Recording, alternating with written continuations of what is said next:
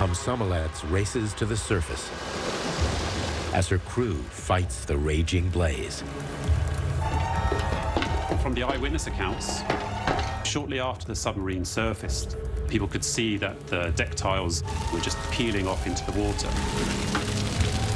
И командир принимает решение тушить пожар герметизацией. Justin and the team combine evidence from the wreck site with eyewitness testimony to piece together the likely sequence of events.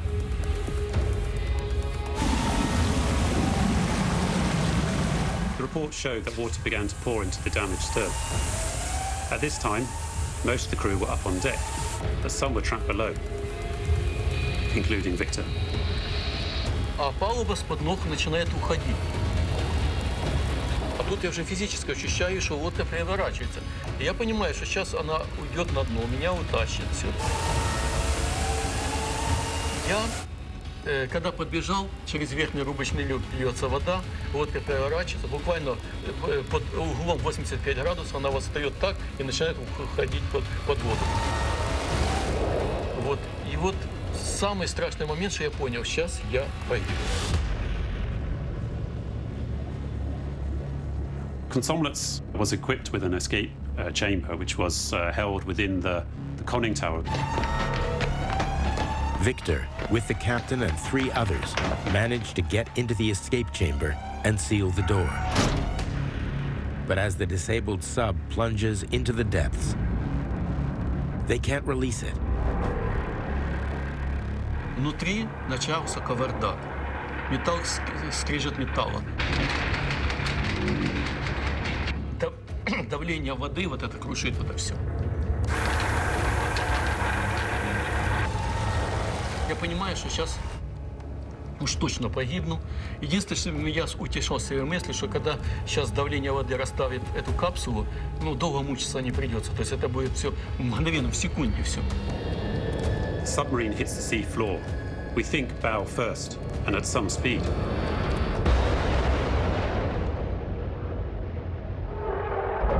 This could explain the massive damage to the bow section that we saw from the ROV, while the stern was still intact. And at some point, the escape capsule just comes free. When the ROV moved towards the conning tower of the submarine, we could very clearly see the very sort of like obvious wedge-shaped hole.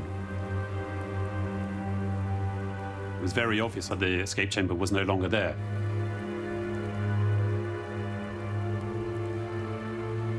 А мы начали, как пустая бочка, как батискаф, всплывать на поверхность. И вот я поворачиваю голову, смотрю, стрелка дернулась, и резко мы всплывали с огромной скоростью. Such a fast ascent means there's no time for the massive pressure difference to equalize. The escape capsule comes to the surface. The upper hatch blows off and throws out one of the crew members. Он вылетает, пролетает 20 метров в воздухе, падает плашмя на воду, ударяется дыхательным мешком от аппарата. Воздух идет в легкие, разрывает ему легкие, он погибает от сильнейшей баротравмы легких. Все. А меня спасает то, что я находился немножко сбоку, а не по центру, как он. At this point now, there are 60 men in the water. But they only have one life raft between them, and even this has been inflated upside down. Few of the crew are wearing survival suits or life jackets. They'd never been ordered to put them on. It takes now over an hour before they are rescued by a Soviet support ship. Я даже говорить не мог, я шептал. Я прошептал, такой, думаю, вдруг не выживу, то чтобы знали, как погиб командир.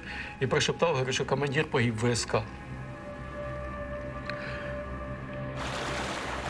By the time rescue arrives, half of the men in the water have succumbed to the freezing Arctic temperatures. Out of the 69 crew in total, only 27 survived the accident.